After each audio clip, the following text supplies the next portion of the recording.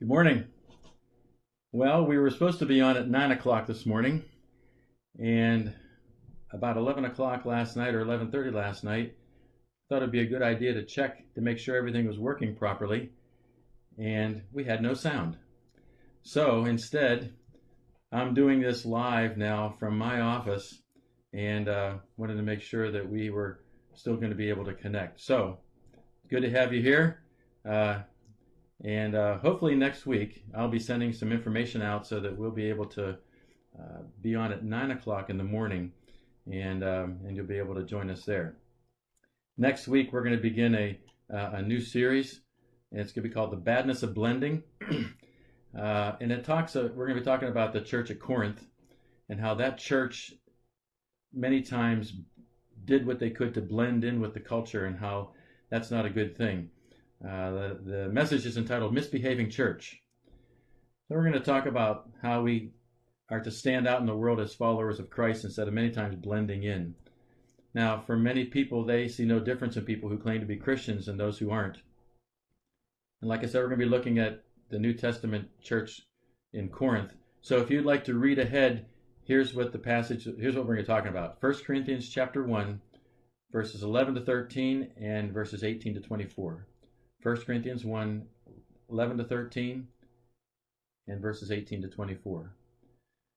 A regular part of our worship, surprisingly, is the offering. All throughout Scripture, the offering is an indication of a person's devotion and faithfulness. Giving is a natural response of a person whose life has been transformed by the love of Jesus. Jesus gave his life. He talked about the importance of sacrifice and putting others first and giving your life to the service of others.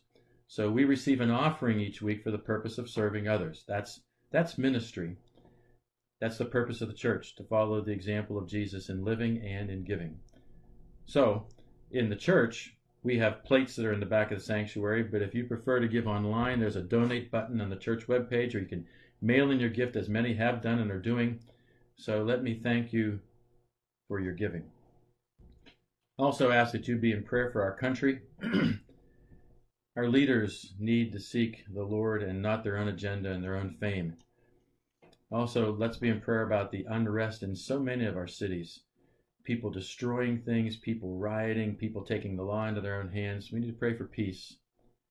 We need to pray for peace in our land, and peace in our homes, and peace in our hearts. We're called to be peacemakers. So would you pray with me? Father, we thank you that we have an opportunity to come together through the internet, of all places, and that we can connect as the body of Christ.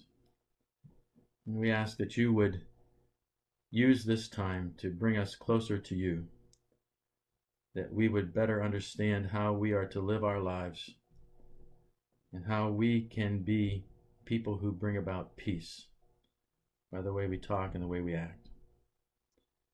We ask you to be with those that we love, those who are struggling, those whose physical bodies are not acting in the way that they should, those whose finances are possibly a wreck. We pray for those who are lonely, those who are grieving. And we ask that you'd bring comfort and you would bring your peace that is beyond anything that we can even understand, and yet you offer that to us. We ask that you bless the time that we spend here this morning as we look at your word, and not only look at it, but hopefully apply it, that we might become more like Jesus. And we ask this in his name. Amen. Let me say a few words to the kids. You know, I brought a pair of binoculars with me, and I wanted this to be something that can show us how we look at things. You know, that's what binoculars do. You see things that are far away, and they bring things closer. For instance, a lot of people use these to watch birds. I remember one time, I like to go to baseball games, but I never bring binoculars because it's really hard to follow a game with binoculars. But I have friends that do that. You know, you watch the ball being pitched, and it's hard to follow the ball on the field and things like that. But people like to see things with binoculars, and these remind me of how we need to look at the Bible. Sometimes people read their Bibles because they feel they have to. But the stories of the Bible are not just a history lesson for us, but they're to help us find out how we should live with each other and how we should share the good news of Jesus with the rest of the world. Just think of what we could learn if we could look a little closer and spend a little bit more time reading and studying God's Word. So let these binoculars remind you to take a closer look at the Bible.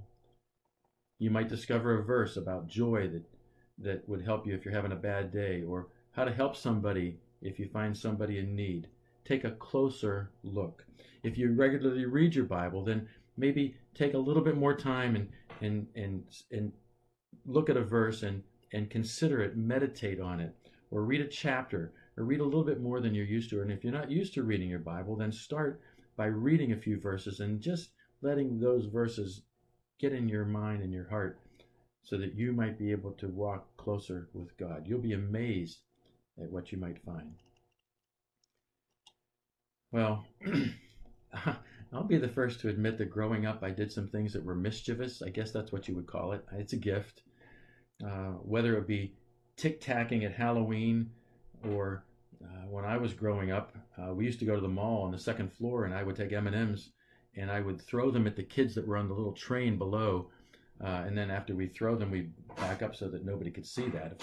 And if I could get away with it, I would at least consider it. I was reminded of that when I saw last week a young boy who walked up to a wedding table of the wedding cake and started licking the cake. And he just started licking little pieces of cake, and he could get away with it. And I thought, I could see me doing that when I was growing up. You understand this dynamic. Sometimes we do things in life we know are wrong, and other times we engage in activities out of ignorance and we don't know that they're wrong. Maybe you saw this. I saw this video of a trust fall. Businesses do trust falls all the time. What's supposed to happen is you fall back and you're caught. You put your arms like this, and there are people behind you, and they catch you when you fall. However, nobody gave this guy directions. So just watch this. Step up here on this chair and close your eyes. All right, and then everybody fill in, and we're going to ask you to fall, and then they will catch you. So you have to trust us. So I'm going to count to 3. Just relax and fall. Okay? 1, 2, 3. No, wait, no! It's going to leave a mark. So here's a question I'd like for us to think about this morning.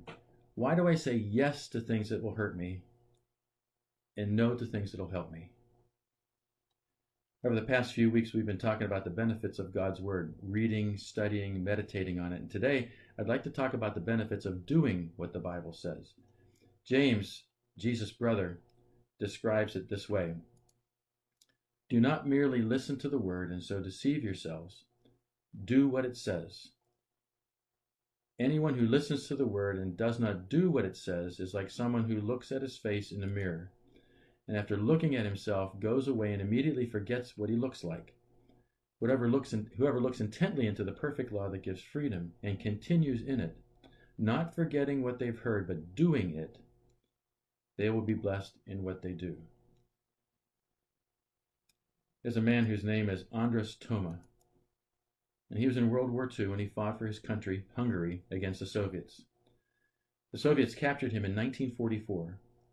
They sent him to a prison 1,000 miles east of Moscow, and he was forgotten about. He didn't speak Russian. He couldn't communicate for 56 years. Everybody thought Andras was dead. The United Nations realized that there was a Hungarian man in a Soviet prison from World War II, and they said, we need to get this man out. And the first thing he asked for after being released was a mirror. He never knew what he looked like. And folks who witnessed it said it was obvious that he did not recognize the man who was staring back at him. As followers of Jesus, we're called to be fluent in a language that is foreign to most people in this hostile world. It's the language of love. And what I would tell you about the language of love is that the more you speak it, the longer you speak it, it has the potential and the power to change the way you look. If you want to know the language of love, there's only one way to learn it. You have to learn it from God. Remember what God the Father said when his son Jesus was baptized. This is my son whom I love. With him I'm well pleased. Well, I don't think that statement is only reserved for Jesus. In fact, when the Father sees you, he said, there's my dearly loved daughter. There's my dearly loved son. And when you begin to see and believe how the creator of the universe feels about you and sees you that way, it will change how you behave. In psychology, there's a theory called the looking glass theory. In other words, you become what the most important person in your life thinks you are. Depending on your cluster of people that you're regularly with, that could be either a good thing or a bad thing. For instance, here's a very positive example. A 53-year-old man with Down syndrome is reunited with his 80-year-old dad. The son went to camp for a week, and it was the first time he was away for more than 1 night. Look at the language of God.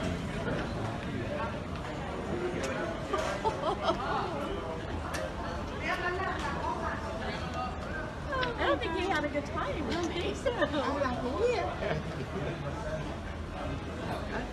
You need a shave.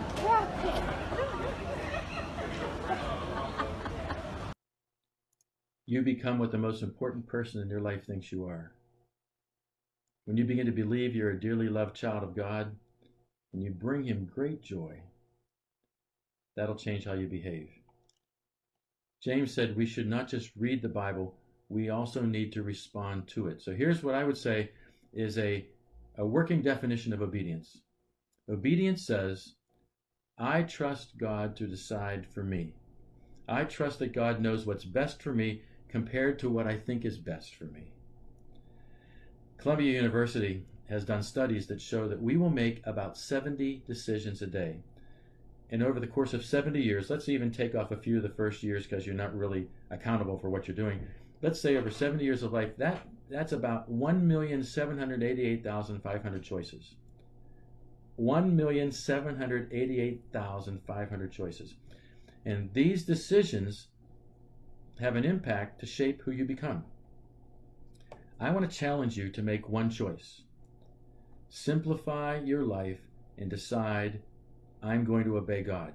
I'm going to obey God in my relationships. I'm going to obey God in my finances, in my heart, in my head. I will trust him in all things. You know, I read about a couple that got engaged to be married in 1902. They didn't get married until 1969. They would plan, and then they would fight, and then they would make up. And then they would plan for the wedding again, and they would fight, and they would make up. Plan, fight, make up. Does that describe your journey with God? Maybe you were raised coming to church, and then there was a season where you rebelled and you stayed away from that, and then you got married and you had kids, and then you started coming back, and then here you are right now. Let me share with you what's at stake. Satan cannot steal your eternal life, but he can steal your abundant life. You know, we have two competing voices in our heads when it comes to obedience. I obey, therefore I'm loved. And a contrasting voice that says, I'm loved, therefore I obey. And depending on the kind of parenting you were exposed to as a kid in your church, it'll determine which you believe to be true or false. The first one, you'll never believe that God can love you. And the reason is because fear is a terrible motivator and guilt. That's why John wrote these words. This is love, that we walk in obedience to his commands. As you've heard from the beginning, his command is that you walk in love. It is impossible to love someone as they should be loved without first receiving love from God. So what's that look like? God calls us to love strangers. A woman, I heard about a woman who was so afraid being on an airplane that she held a stranger's hand for 30 minutes, and he let her hold his hand because he knew she needed help. When people need to be loved, we love them. Do you realize that $2 to $4 billion worth of gift cards were given last Christmas, and they will go unused? $2 to $4 billion worth. Now, if that's you, let me give you my address at the church. I tell you that because so many of the Father's promises go unused by his children. That's why James said this. James said, whoever looks intently into the perfect law that gives freedom and continues in it, not forgetting what they've heard, but doing it, they'll be blessed in what they do. In other words, James is saying, if you read God's word and you respond to God's word, then God will reward you. You know, we're so blessed as a country. I mean, let's agree to that. I went into the grocery store and the doors automatically open. Someone wipes off my cart. I go to the ice cream aisle. You know, when I get to heaven, I'm going to hug Mr. Edie and Mrs. Briars. What a great place. Every decision you regret in your life is totally forgiven if you ask to be forgiven. Eternally and completely forgiven. You know, my marriage, I don't have to guess. It's in here. Crystal clear. I'm not supposed to get anything from Cheryl. I'm supposed to give to her. Dying to myself, I'm filled with life. Parenting, my kids love Jesus. And our job was to raise kingdom servant leaders. And I'm going to spend eternity with them. And with you. I don't deserve that. I'm so blessed. When you understand love, it makes obedience so much easier. The Apostle Paul said this to the church at Corinth. He said, now about food sacrificed to idols, we know that we all possess knowledge, but knowledge puffs up, while love builds up. I know people who know their Bible, but don't know their neighbors, or even Jesus. That's why James goes on to say, what good is it, my brothers and sisters, if someone claims to have faith, but has no deeds? Can such faith save them? Suppose a brother or sister is without clothes and daily food, and if one of you says to them, go in peace, keep warm and well fed, but does nothing about their physical needs, what good is it?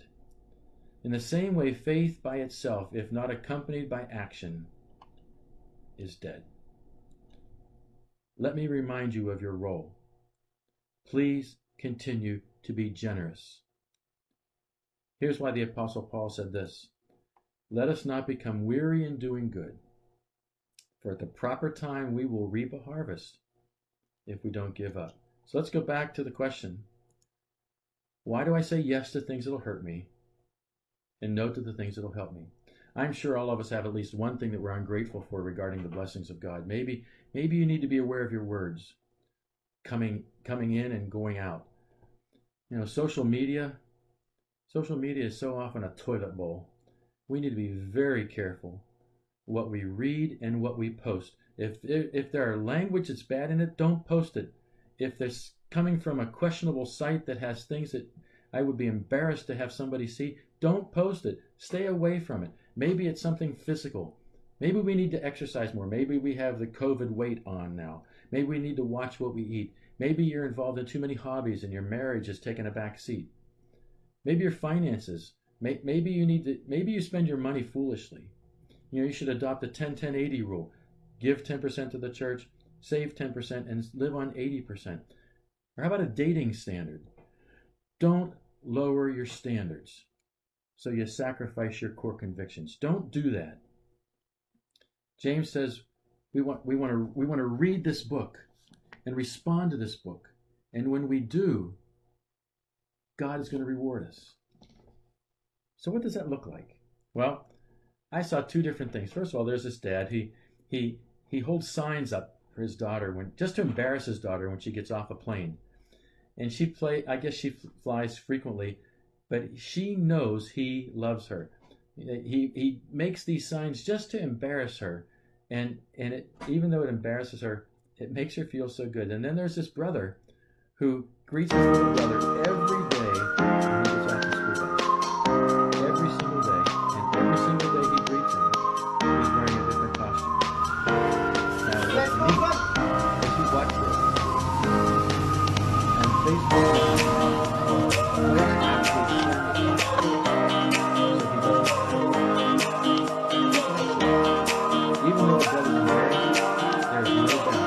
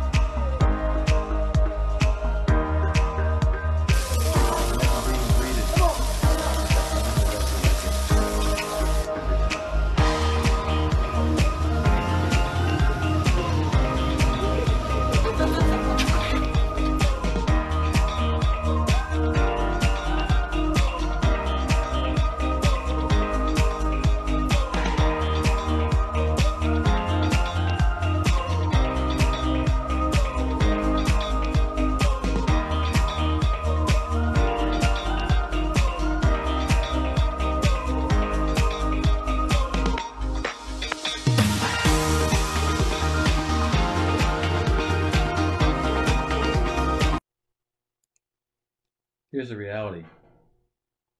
There's coming a day when we will be home, and our dad and older brother will greet us, and he won't humiliate us. He will reward us. Congratulations, come on in. Share in my happiness. I want you to experience that. Someday God's going to make this place right. Sin hijacked it, but this is where home's going to be. That'll be heaven, heaven on earth. There's so many places when I get to heaven, that I can't wait to see. And I'm going to build a campfire, and we could just simply hang out. It's going to be beautiful, and it's going to be incredible. C.S. Lewis, in his Chronicles of Narnia, the seven novels, said in his last book, The Last Battle, these words: "The things that began to happen after that were so great and beautiful that I cannot write them. And for us, the end of all the stories, this is the end, and we can only truly say that they all lived happily ever after. But for them, it was only the beginning of the real story. All their life in this world and all their adventures in Narnia had only been the cover and the title page. Now at last they were beginning chapter 1 of the great story which no one on earth has read, which goes on forever, in which every chapter is better than the one before. In heaven, time will no longer work against us. It'll always work for us. For instance, an apple right now, if you eat it, it turns brown and soft and it'll rot here, but it's going to be different in heaven. In heaven, that won't happen.